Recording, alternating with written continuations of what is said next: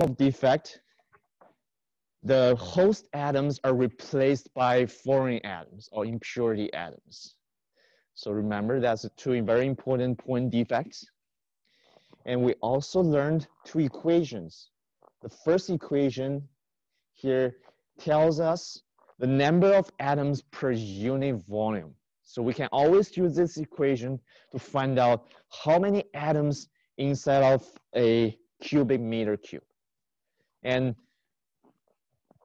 But in order to use that equation, we need to know the density, the Avogadro number, and the atomic weight. So that equation can help us to find out the number of atoms per unit volume. And the second equation, it's an equation help us to find out the number of vacancies inside of any materials. So that means we always have missing atoms in crystal structure. Then that equation will help you find out how many atoms are missing, ideally. And in order to apply that equation, you need to know QV, that is the energy required to have that vacancy. And the vacancy couldn't just appear itself. It requires energy to pull that atoms out. K, it's a gas constant. That constant has two different values. One's in the unit of joule per atoms times Kelvin. Another unit is at the unit of EV per atoms times Kelvin. Right, those are the things we did last time. And today we're going to continue our lecture.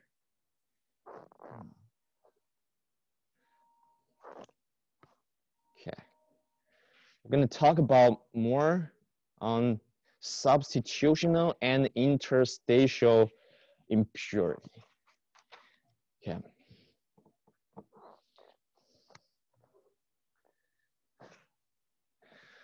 All right. Give me a second. Let me see if I can fix this guy.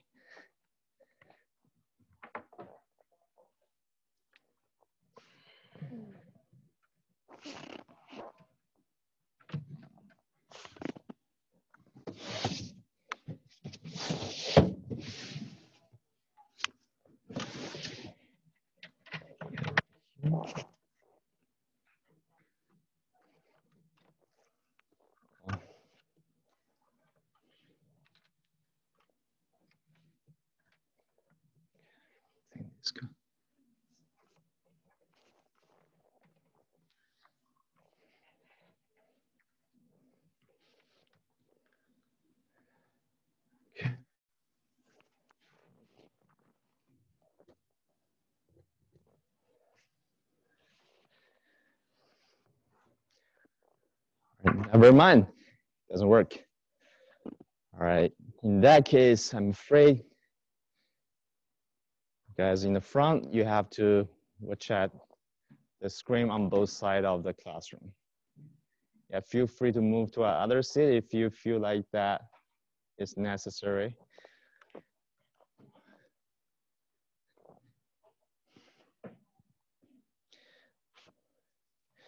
Okay, all right, just I'm gonna start with substitutional impurity.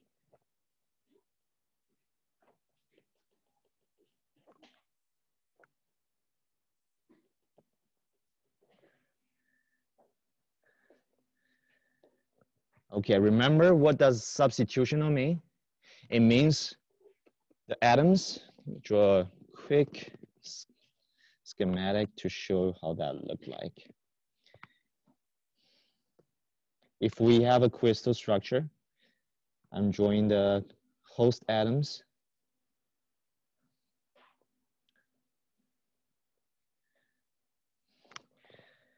So all the black colored atoms are, let's say, those are copper atoms. We use another color. Blue one, the blue atom is nickel atom. Okay. So if inside of the crystal structure, one of the host atom is replaced by a nickel atom. And this type of impurity, it's called substitutional impurity. But there's a couple rules. It couldn't just happen for any atoms or any materials. You have to follow some rules. So the rules we have to follow, it's called Homey-Rothery rules. R-O-T-H. So apparently this guy probably developed this rule. So it's named after him. So the first rule is the atom size. The radius of atoms has to be similar. Imagine you only have, if you have a lattice, you couldn't really fit in a very large atom to have this substitutional defect. You need to have a substitutional atom that has a similar size as the host atoms. So the difference in atomic radius has to be within plus minus 15%.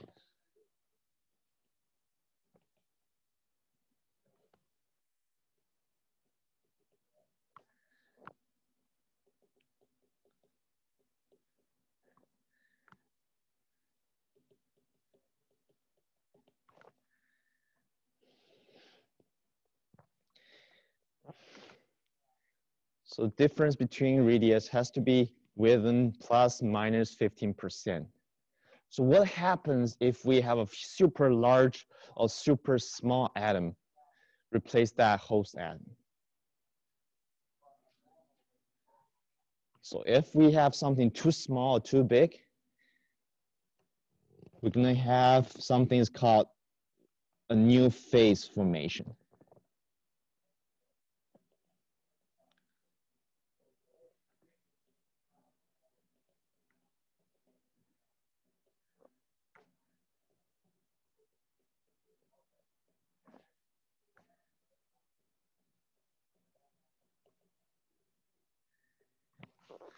Yeah, we're going to talk about this later on in chapter 9 or 10, phase diagram or phase change. So materials could have different phases, depends on the temperature, the concentration. So if we have very large or small atoms get into the site, it could change its phase. So make sure the first rule is make sure the radius is within plus minus 15%. Second rule is the crystal structure must be the same.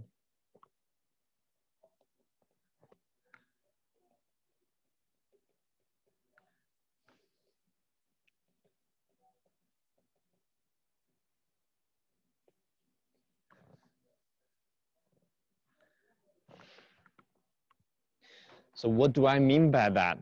If the host atoms has a crystal structure of FCC, and the substitutional atom, the materials must have the same crystal structure, FCC, in order to fit into that, to replace the location of host atoms. So they must share the same crystal structure, either both FCC or both BCC, or they can both be HCPs, but they must be same.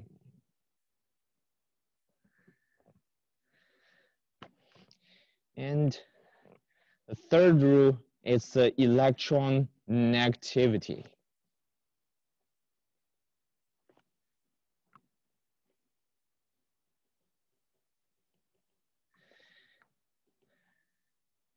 The electron negativity need to be close.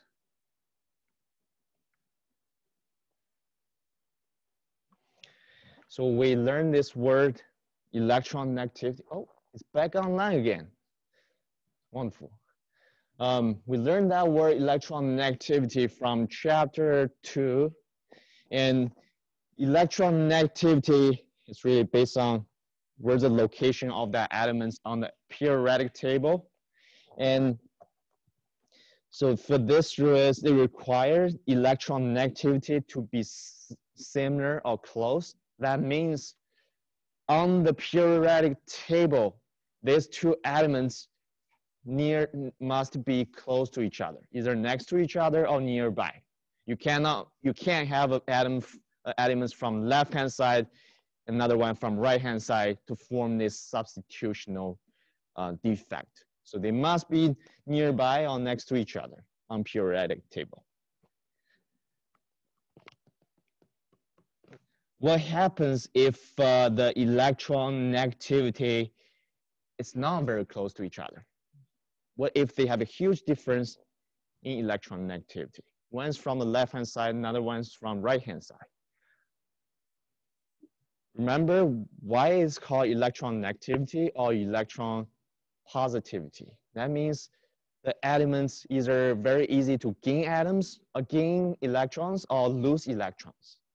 So if you have one is very positive, another one is very negative, what is happening? When they meet together, they love each other. If they fall in love, then they react. So they will react to each other and form something new. That's not called impurity anymore. That's called chemical reaction. So here, make a note. Otherwise, if they're not similar to each other, they will react to form new materials, new compound.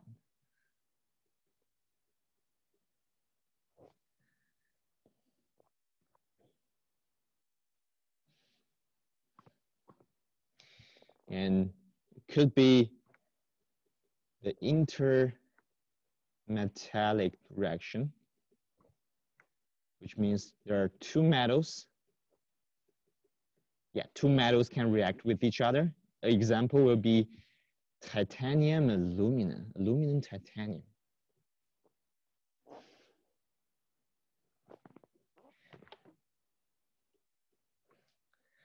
Okay, that's the third rule.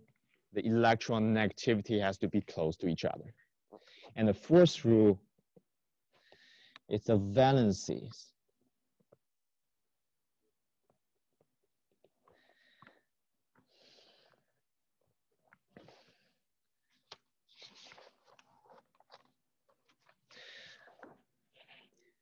The host atoms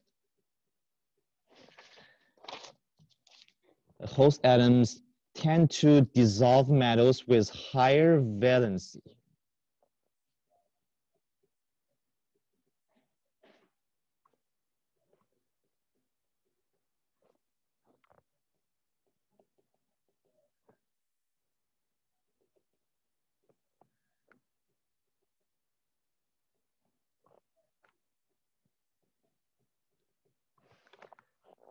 We're going to talk about example about what do we mean here.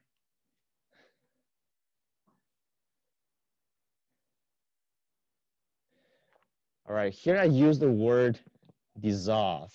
That sounds like you use liquid to dissolve something. But in this course, we do. Yes, we do use the terminologies from liquid dissolve something to describe how solid dissolve each other. So make a quick notes here. So far, we're done with the rules. Those are the 4 rules for substitutional impurity. Let's do a quick notes on alloy. That's the mixture of metals. And for mixture of solid metals, we have solvent, we have solute, and we have solid solution.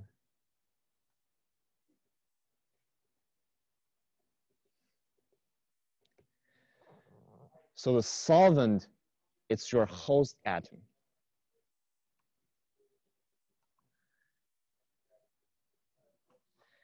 And that means that's the atom that is majority.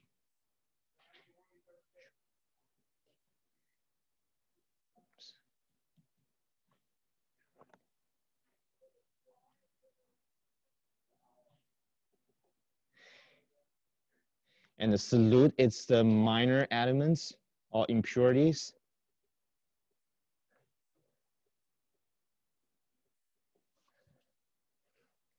They dissolve in the solvent. A good example would be iron. That's the host atom for steel. And copper, it's the impurity atoms. That's a minor element dissolved into the solvent.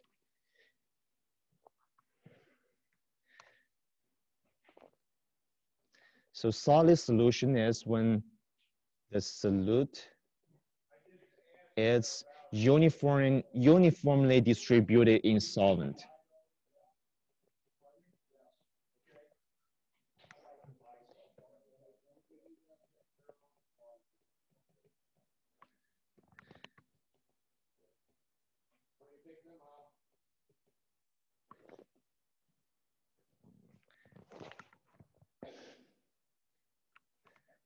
Okay, so those are the concepts for solid solution. Yeah, we do use solution for solid stuff. And it sounds weird.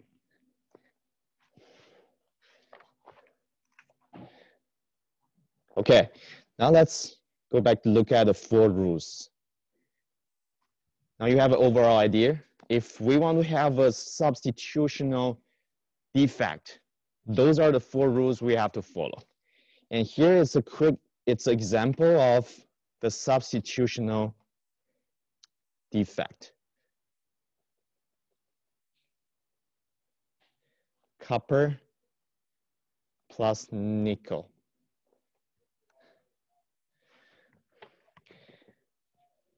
Okay, so let's first look at the first rule, the radius.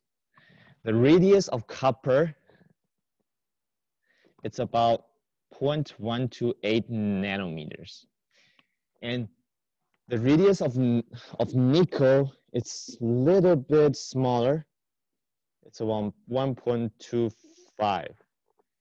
If you do a quick calculation, the difference in radius is way less than 15%. So they're pretty good. Nanometer. Okay. Another one is crystal structure.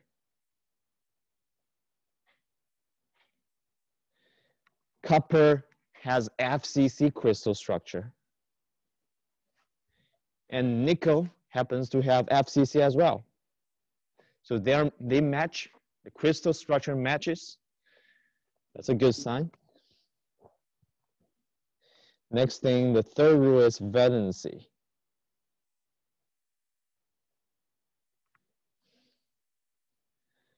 Okay, the most common valency for copper is +1.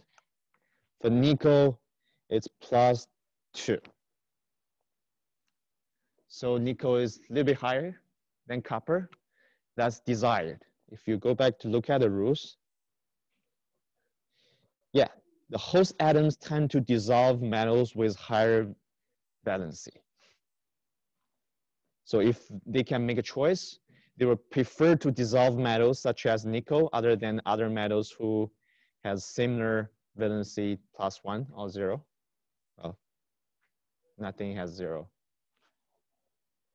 If we're talking about metal ions. Okay. Now let's look at, yep. If we're looking at a solid solution,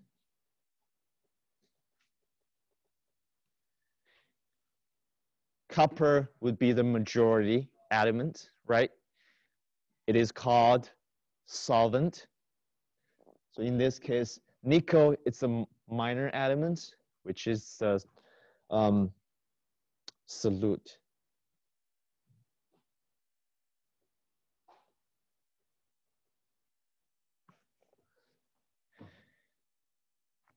So once you have all the rules listed out for those 2 elements, you will find out, and copper will tend to dissolve nickel in its crystal structure to form the substitutional impurity. And that also gives you a clue. If in the future you want to design an alloy, you think, oh, they would be cool to dissolve this metal and this metal together. Then you can use these rules to figure out if that is possible. Check out the radius, check out the electron negativity, and also check out the valency for each material, and use the rule to say if it is a feasible plan. Okay, this is about substitutional defect. Now let's look at interstitial solid solutions.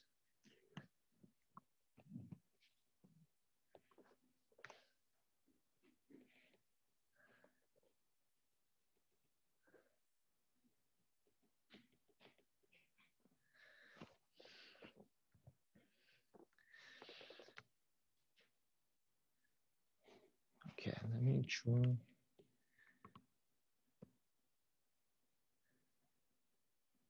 Okay, I'm drawing an example of a host crystal structure. The black colored atoms are host atoms. The red colored are interstitial impurities. So for this type of defect, the impurity atoms cannot fit in between the void space between host atoms. So they don't replace the host atom, they simply just fit in between the empty space. We learned previously there's so much empty space in crystal structure. So if you have a small enough impurity atoms, you can always get fit into those empty space.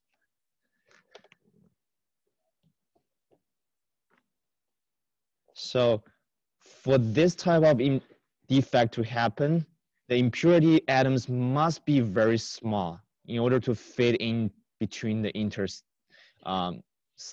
space.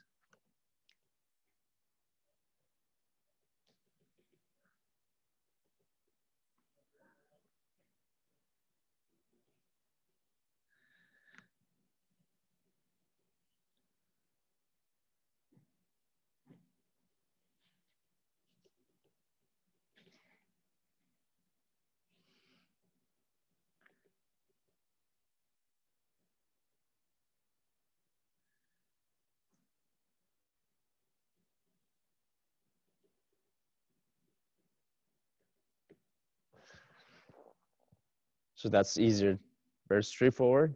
It must be very small to fit in. And the second thing is, with this type of defect, you're adding extra atoms in the crystal structure. You're actually adding crystal strings. You're adding tension compressions inside of the crystal lattice. So you're adding more stuff, and so the space everything is crumbled, and so there's strain and stress going on inside of crystal structure.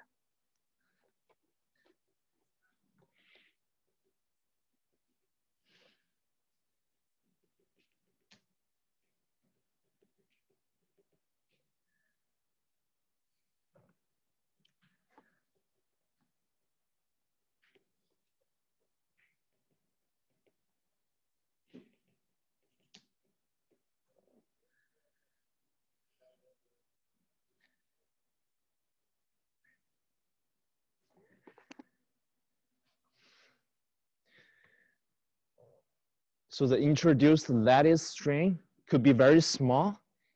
If your impurity atoms is very small, it's not disrupting the space, the interstitial space. But if we have a fairly large atoms, the impurity atoms, that can disrupt the pattern and regularity of the lattice and to create a fairly large lattice strain. Okay. Yep, that's the interstitial solid solution. So for point defect, we have substitutional and interstitial. And for interstitial defects, there are a couple of rules, so it's more complicated. But for the interstitial defects, as long as you have something very small that can fit in, and that could happen. So that's why it's super hard to have pure materials, since you will always have some impurity fit in between empty space. All right. Any questions on point defects?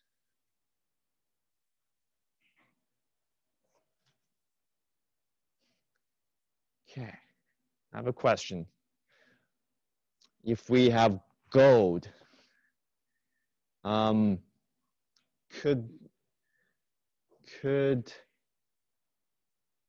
could silver get mixed into gold? Depends on the size. If you have a textbook, I think on one of the tables, it shows you all the radius that help you tell the size and also tell you the crystal structure. Yeah, actually, silver and gold, the size, the radius wise are pretty similar. So they're within 15%. And crystal structure are the same. Should be BCC, I guess, or FCC. So they can get mixed with each other. And how about, can titanium atoms get mixed into gold? That must be really cool. A very expensive metal plus a very hard metal. I would love to have a ring that's made from titanium plus gold, but it's unlikely. So I forgot what crystal structure gold has, but at least I know titanium has HCP crystal structure. That's a hexagonal close-packed crystal structure, and gold definitely doesn't have that crystal structure. So they couldn't really get mixed to each other for substitutional defect. All right? Okay. So if on your homework or in exam, ask you if if substitutional defect can happen for certain metals, and you can use that 4 rules to decide if that is going to happen or not. All right, so next 2 things we're going to learn. We're done with point defect. So next thing is linear defect.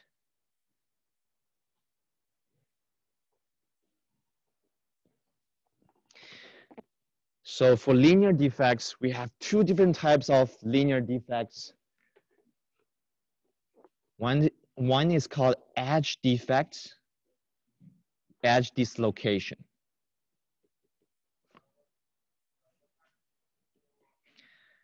And another one is called screw dislocation.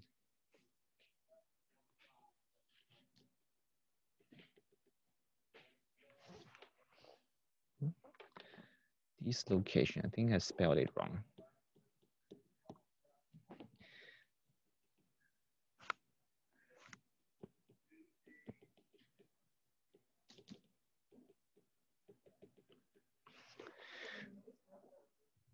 Okay, it's back on. Okay, it's pretty hard to just talk what is the edge dislocation, screw dislocation. So I found 2 videos that could help you kind of visualize what is going on for linear defects. So the point defects we just introduced is kind of 0D, right? Happens at random points inside of crystal structure. For linear defect, it's kind of 1D. So you can have one line that has this defect. Let me share my screen. Okay. All right.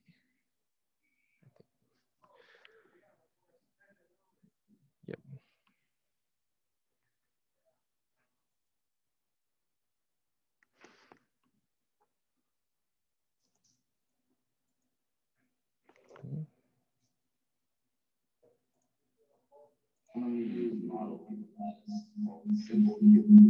Oh no.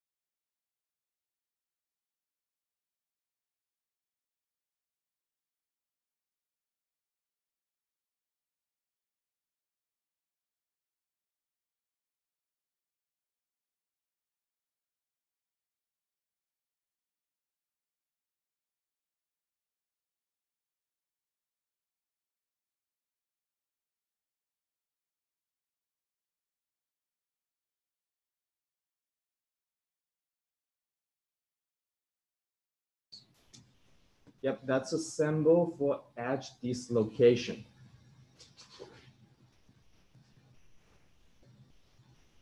So this symbol tells us some useful information. If we have a symbol inside of a lattice, above the symbol, it tells you there's compression. And below that symbol, we have tension force, tension stress.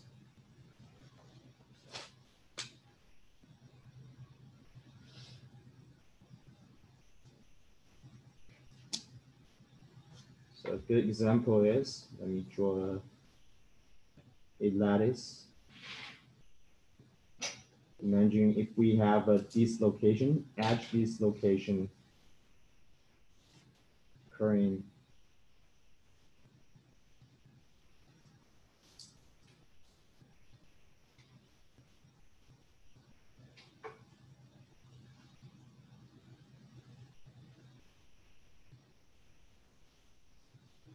okay.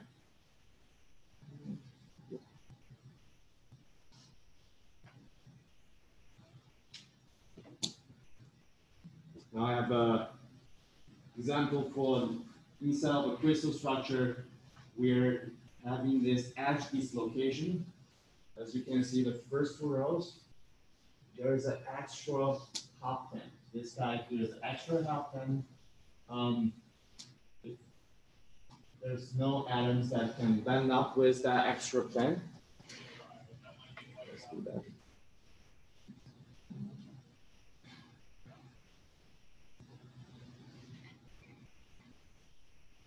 First two rows are perfect crystal structures, and the bottom two rows are perfect crystal structures.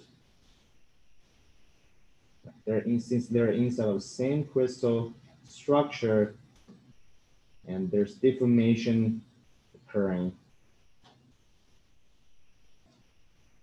and we're ending up with an extra half plane of atoms. Now we can use that symbol for edge dislocation down here to show, okay, we have an edge dislocation right there. And above the symbol, we have compression. Below that symbol, we have tension.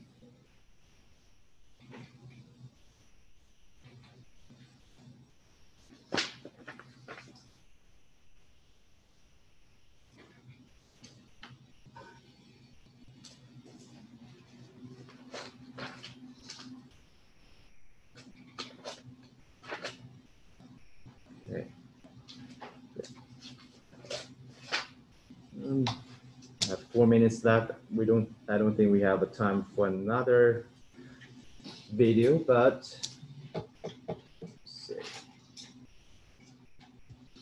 Okay, we'll stop here and we'll continue this topic on Wednesday.